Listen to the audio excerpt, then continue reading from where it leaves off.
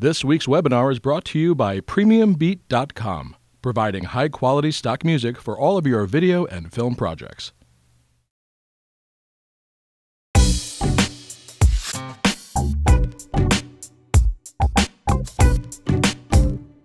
We're having a conversation on craft, and today we're talking about casting with L.J. Stevens, who is a casting director.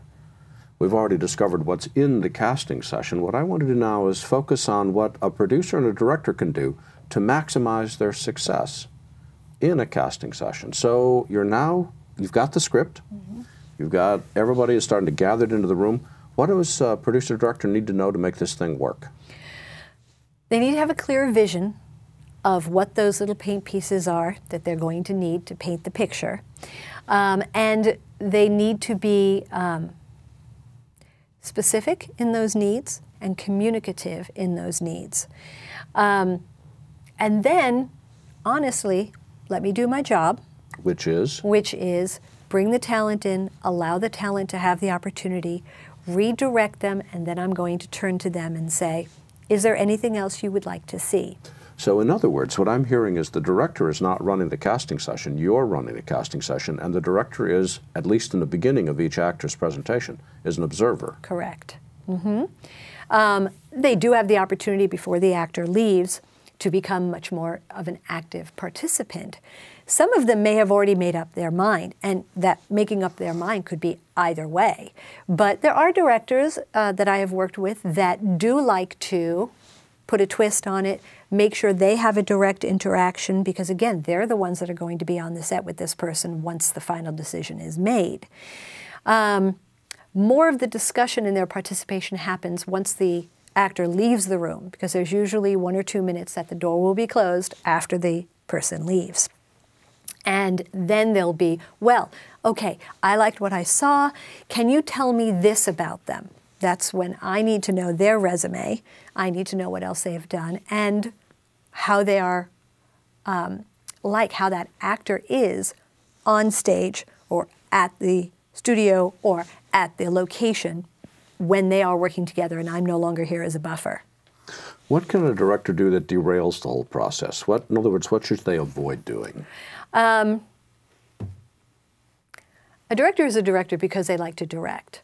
However, a casting session is not an acting class, and it's not the appropriate time to get so deep into a character that you end up spending half an hour with an actor when you've got 20 other actors waiting to come in.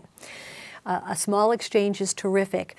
Getting up and doing it for them and then asking them to just repeat what you just did, that smacks of somebody who wanted to be a performer and not necessarily a director.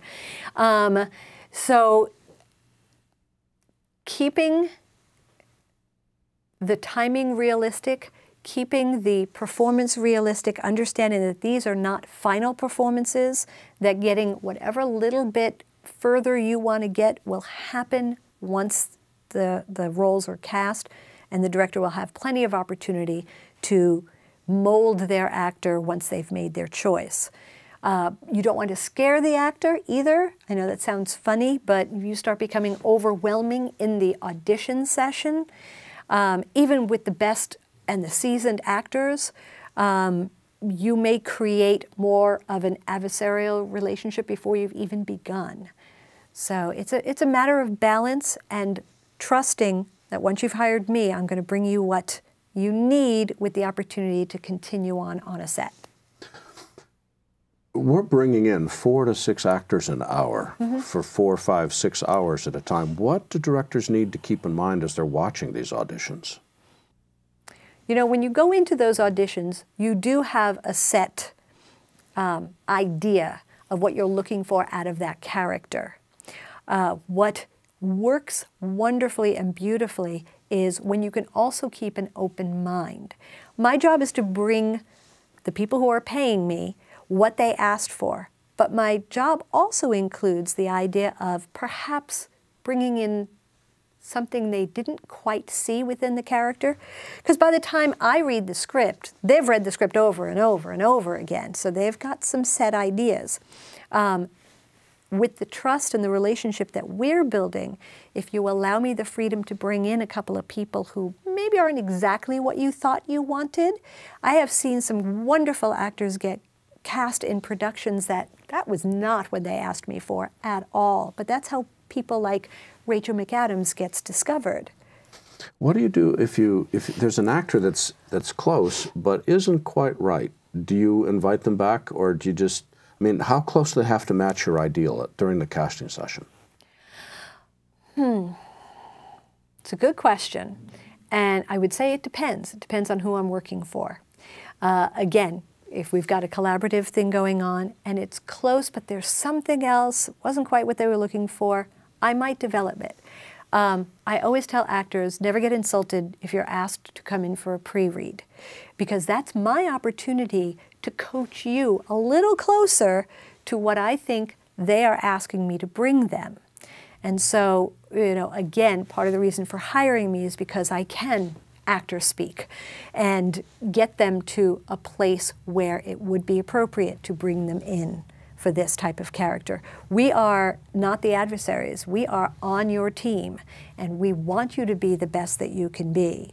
And so I love those opportunities of working with an actor who I know they're so close. They're so close.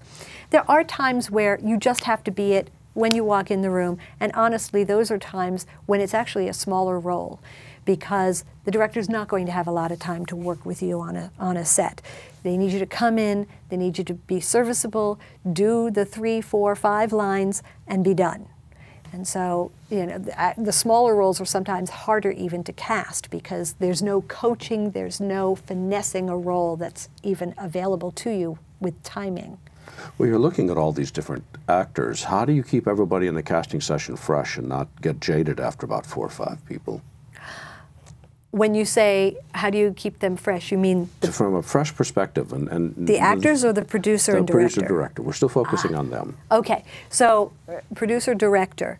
Again, in those closed doors, 1 to 2 minutes in between each actor, it's also an opportunity for me to speak to them, the people I'm working for, about what's unique about this person. Oh, by the way, just so you know, I saw them do this, or they just finished working on that, where the character was a little more, and that's my job, to know what they've done, to speak to their experience, and to speak to, oh, by the way, they worked with such and such a director, and you know that they like to do a lot of play on set, and from what I understand, they were able to keep right up. That's part of what my research and what I do. What should the criteria be to invite somebody back to a second audition? Criteria being beyond, I felt they fit the position. They need to be easy to work with. I need to know that when I trust them in a production that's going to shoot for 11 days to 11 months, that they are going to be professional always, show up on time, and that's part of the process when you bring them into an audition. Is this person always late when I set them up for an audition? Because that's going to tell me they're always going to be late on the set. And there are some directors that just will not have that. And so again, matching the criteria of who they're going to be working with and the environment of the set with where I feel they fit into.